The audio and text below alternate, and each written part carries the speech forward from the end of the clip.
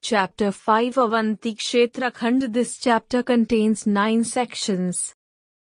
Chapter 5 Section 1 Sanat Kumar glorifies Mahakal Tirtha. Once, Goddess Parvati requested Shiva to describe the significance of Mahakal Tirth. Lord Shiva replied once, Santakumar, one of the Mansaputras of Lord Brahma, had gone to his father's abode, situated at a place near Meru mountain. Sage Vyasa arrived there and asked him the same question. Santakumar had revealed to him that all kinds of sins lose their evil influence at Mahakal Tirth. He had also told him that it was called Pitha because Matrikas had their abode over there. Anybody who is fortunate of leaving his mortal body at this holy place is freed from the vicious cycles of birth and death. This place is very dear to Lord Shiva and is also called by various other names like Ekamarak Van, Mahakal Van and Vimukti Kshetra. Chapter 5 Section 2 Kapal Mochan. Once, Lord Shiva arrived at Mahakal forest with a skull in his hand. All the trees and vegetation were delighted to find him in their midst. They requested Lord Shiva to remain there forever. Lord Shiva told them that it was not possible for him to stay there forever, but on being requested once again agreed to stay there for at least a year. After 1 year, when the time for departure came, he released the skull from his hand as a memorial. When Lord Brahma came to know of this incident, he instructed all the deities to reach Mahakal forest without wasting any time so that a grand yajna could be performed at the place where Shiva had left the skull. All the deities went to the said place and worshipped Lord Shiva by employing the rituals of Pashupat Vrat, which Lord Brahma had taught them. Lord Shiva became pleased by their devotion and said, perhaps you all are not aware that there was a specific objective behind my act of releasing the skull from my hand. This act of mine was done to protect your lives, but it seems you are unaware of its significance. In a way, all of you have already received my blessings in advance for your deep devotion. What else do you wish for? Deities were amazed by Shiva's statements and were wondering what Shiva was trying to convey. So, they requested Shiva to unravel the mystery so that they could understand what he meant to say. Lord Shiva told them, the followers of Maya were planning to kill you while you were busy doing penance, but no one of you was aware of their evil motive. I came to know about this in my deep state of meditation and dropped the skull from my hand. As soon as the skull touched the ground, a thunderous sound was made, as the result of which all the demons were killed instantaneously. All the deities thanked Lord Shiva for protecting their lives. In course of time, this particular place became famous as Kapal Mochan Temple and is presently situated in Ujjain. Chapter 5 Section 3 Various names of Ujjaini Puri. Once, Sage Vyas requested Santakumar to reveal why Ujjaini Puri was known by various names like Kankashringa, Kushasthali Avanti, and Padmavati. Santakumar replied once, Lord Brahma and Lord Shiva arrived at Ujjaini Puri in search of Lord Vishnu, who had disappeared from his abode. To their pleasant surprise, they found Lord Vishnu staying there.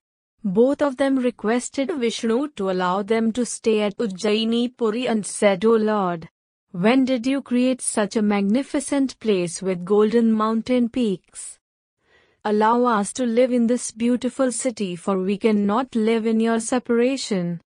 Lord Vishnu requested Brahma to make his abode in the northern part of the city, while Shiva was told to make southern part as his abode. Lord Vishnu then told them, since you have referred to this place as a city of golden mountain peaks, therefore from now onwards it would become famous as Kanchan Shringa, golden peaks.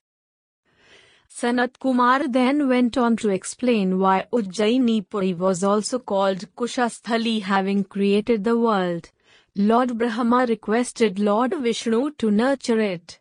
Lord Vishnu agreed on the condition that Lord Brahma provided him a pious place on the earth from where he could perform his duty. Brahma then picked up a handful of kusha grass and threw down on the earth. This way Lord Vishnu performed his duty as the nurturer of the world sitting on the seat of kusha grass. This is the reason why this place came to be known as Kushasthali. Sanat Kumar then described how Ujjaini Puri also came to be known as Avantipuri once. After being defeated by the demons, deities fled to Meru mountain.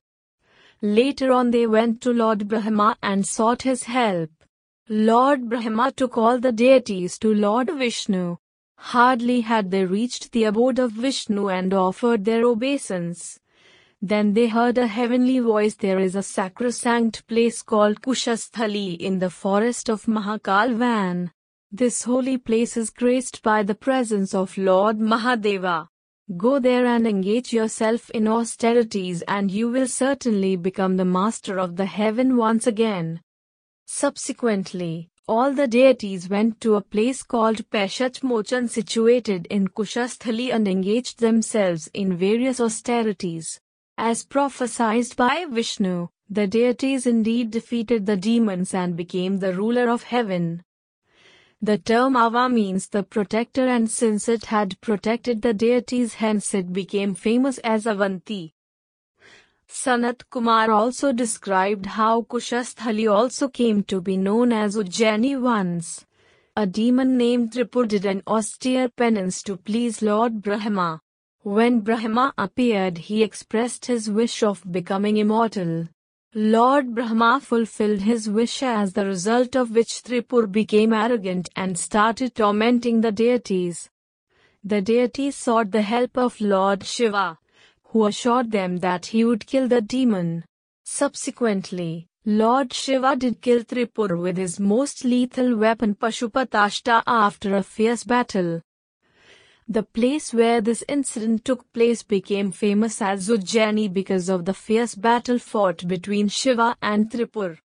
Continuing with the tale which described the reason why Ujjaini Puri also came to be known as Padmavati, Sant Kumar told Vyas during the time of ocean churning, ambrosia had also emerged from the ocean bed along with many other valuable things.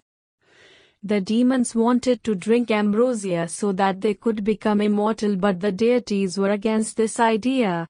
Very soon, the arguments turned into a major dispute and both the sides started quarreling. Narad requested Lord Vishnu to do something in this regard. Lord Vishnu disguised himself as a beautiful lady and was successful in infatuating the demons. Finally, he started giving ambrosia to the deities who after drinking it became immortal. A demon named Rahu was sitting in the rows of the deities after changing his guise. Lord Vishnu was unable to recognize Rahu and gave some ambrosia to him, mistaking him to be a deity. But hardly had Rahu gulped down ambrosia, and before it could reach down his throat, Vishnu severed his head. Rahu's head became immortal as the result of ambrosia's influence. This incident had taken place at Mahakal forest. Later on, all the deities distributed the whole wealth, which had emerged from the ocean, among themselves. This is the reason why Ujjaini Puri came to be known as Padmavati, because Padma is another name of goddess Lakshmi.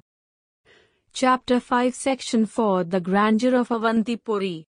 Sant Kumar says once, Parvati requested Lord Shiva to explain why Avantipuri was considered so holy by the devotees. Lord Shiva told her that it was so because there were numerous holy places situated over there. Lord Shiva had told her there are 4 holy rivers flowing through the different regions of Avantipuri: Kshipra, Divyanav, Neelaganga and Gandhavati. There are temples belonging to 84 Shivalingas, 8 Bhairavas, 11 Rudras, 12 Adityas, 6 Ganeshas and 24 goddesses. Not only this, there are also temples of Lord Vishnu and Brahma. Avantipuri is spread in the radius of 1 yojan. There are temples belonging to 10 different incarnations of Lord Vishnu Vasudev, Anant, Balram, Janardhan, Narayan, Rishikesh, Vara, Dharnidhar, Vaman and Lord Vishnu himself taking rest on Sheshnag. Apart from these there are many other holy places situated at Avantipuri, which enhances its sanctity and holiness. Chapter 5 Section 5 The Descent of Narmada. Explaining the reason why Narmada had to descend down to earth, Sutaji narrated a tale to the assembled sages once. Sage Markandeya was taking rest at the bank of river Narmada where Yudhishthira accompanied by Draupadi arrived there. Yudhishthira curiously asked Markandeya about the reason he had chosen the bank of Narmada as his resting place when there were so many other holy places of greater significance. Sage Markandeya recounted a tale which said how some sages had requested King Pururva to bring down river Narmada to the earth so that the whole world becomes liberated from its sins. Describing the holiness of Narmada, sages had told Pururva the holy Narmada is capable of liberating the whole world from its sin. So, you should find means so that Narmada descends down to earth. Later on, Pururva did an austere penance to please Shiva. When Lord Shiva appeared before him, Pururva expressed his wish. Shiva instructed Narmada to descend down to earth, but she told him that she needed a base for that to happen. Lord Shiva then instructed Paryank, the son of Vindhyachal mountain, to hold Narmada while she descended down to earth. Paryank agreed to do that, and this was how Narmada came down on earth. Initially, the whole world was flooded with the waters of Narmada, but at the request of the deities she minimized her size. Narmada blessed Pururva and instructed him to perform the rituals of Tarpan in the name of his ancestors so that they became liberated from their sins. Pururva complied and thus by performing Tarpan liberated all his ancestors. Having finished his tale, Markandeya told Yudhishthira that one who takes a holy dip in Narmada attains virtues similar to that of performing Ashwamedh Yagya. Chapter 5 Section 6 Narmada marries Purutkutsu. Markandeya says, O Yudhishthir, King Purutkutsu was Samudra in his previous birth and had been cursed by Brahma. The descent of Narmada on earth made the deities extremely delighted, and they requested Narmada to give them the privilege of experiencing her divine touch. But Narmada refused to give them that privilege on the pretext that she was still unmarried and it would not be proper for her to do so. All the deities then requested her to become the consort of Purutkutsu, to which she agreed. This way, Narmada married Purutkutsu. After getting married, Purutkutsu requested her to liberate his ancestors so that they could attain to heaven. Narmada readily obliged, and this way Purutkutsu contributed in his ancestors' departure to heaven. Chapter 5 Section 7 Manu receives a boon from Narmada. Markandeya says Manu ruled over Ayodhya during Swayambhuva Manivantar. One day, while he was going to sleep, he heard a peculiar sound, as if numerous small bells were ringing. He was perplexed and could not ascertain the cause of that sound, so he asked Sage Vasishtha about this. Sage Vasishtha made a revelation by which Manu was startled. Sage Vasishtha told him there is a holy place called Tripuri situated at the bank of river Narmada. The sound that you heard last night emanated from the small bells attached to a number of aircraft kept on the roofs of the residences of such people who are virtuous. O king, only Narmada is capable of giving salvation to lowly of sinners. Manu was highly impressed and decided to go to Tripuri along with his whole clan. All of them took holy dips in the Narmada and became liberated from all their sins. Manu performed a grand yajna at the bank of Narmada, to which all the sages and hermits were invited. Narmada became pleased by his devotion and expressed her willingness to fulfill any wish that Manu desired. Manu requested her help in bringing down Ganga and other holy rivers to earth. Narmada blessed him and said, in the first half of Treta Yuga, one of your descendants named Bhagirath would accomplish this great feat of bringing down holy Ganga to earth. In the second half of the same era, other holy rivers like Kalindi, Saraswati, Saryu, and Mahabhaga would also manifest themselves. Chapter 5 Section 8 Jamadagni receives Kamdhenu. Markandeya told Yudhishthir sage Jamadagni was a great devotee of Shiva and he lived in Narmadapur. He spent his day chanting mantras in the praise of Lord Shiva. Once, he performed an austere penance, which lasted for a month. Ultimately, Shiva manifested himself from the Siddheshwar Linga and appeared before him. Lord Shiva asked Jamadagni to ask for anything he wished for. Jamadagni expressed his desire to have Kamdhenu so that he could perform his rituals and other religious obligations without any problem. Lord Shiva blessed Jamadagni and disappeared. The next moment, Jamadagni found Kamdhenu standing in front of his hermitage. Now, Jamadagni got everything that he wished for. This way, he was a happy and contented life until one fateful day when he was killed by a greedy king named Kartavirya, who subsequently took Kamdhenu along with him. While the greedy king was still on his way, Kamdhenu cursed him that very soon not only he but the whole caste of Kshatriya would be liquidated by Parshurama, Jamadagni's son, as punishment for having committed such a ghastly sin of killing an innocent sage. After cursing Kartavirya, Kamdhenu went to her original abode, the heaven.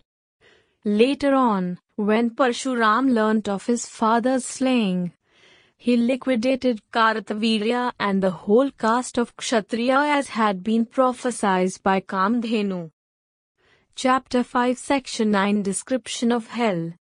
Yudhishthira requested Markandeya to describe what a sinner had to go through in Yamaloka and also that what kind of a person should be considered as the most ghastly sinner. Markandeya replied, donating food to needy people is an extremely virtuous deed and there is no virtuous deed greater than this. A person who donates cereals can be aptly called Annadata, one who provides food. One who has never donated cereals in his lifetime is definite to go to hell and has to tread an arduous path leading to it that is ridden with prickly thorns, pointed nails and other sharp objects. The entire path leading to hell is extremely dark and covered with large pits. The path is also covered with unbearably hot sand spilled all over the place. The sinner is forcibly taken by the Yamdoots despite their reluctance. The sinners repent for the sins they have committed, but it is of no use to them, as they will have to reap the fruits of their evil deeds. They have to undergo all sorts of painful experience. They are forced to pass through fire and pits full of filth. Those sinners who have atoned for their sins are not treated so harshly by the Yamdoots. After they appear before Yamraj, Chitragupta reminds them of all the sins they had committed. Thereafter, Yamraj orders his attendants to purify the sinners by putting them into the ocean of the hell. There are 28 types of hell: Satighora, Rodra, Ghortama, Dukhajanani, Ghorupa, Tarnatara, Bhayanaka, Kalratri, Ghatotkata, Chanda, Mahachanda, Chandrakolahala, Prachanda, Varagnika, Jaghanya, Avraloma, Bhishni, Naika, Karala, Vikrala, Vajravinsti, Ast, Panchakona, Sudirgha, Parivartula, Saptabhauma, Ashtabhauma, and Dirghamaya. Each of the latter hell is more horrific than the former. Sinners have to undergo unbearable pain and sufferings in the hell. They are tied up by very hot iron chains and hanged down from trees. Yamaduts attach hot and heavy iron balls to their feet and thrash them with hot iron rods. They are then put into wells of filth. The tongue of a liar is rooted out with brute force, and a person who shows disrespect to his elders and teachers, his mouth is filled with hot sands and boiling oil. Similarly, immoral women who do not fulfill their obligation towards their husbands are thrown into a horrific hell named Lohakumbh. O Yudhishthir, a man's life is too short and uncertain. One is not sure when his final call would come. So, one should try to lead a virtuous life to the best of his ability.